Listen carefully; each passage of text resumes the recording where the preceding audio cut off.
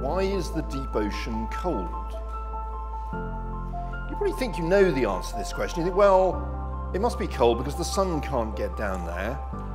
All the heat from the sun is absorbed in the top few millimeters, in fact, of the ocean, and the mixing by the wind only takes it down the top few tens of meters.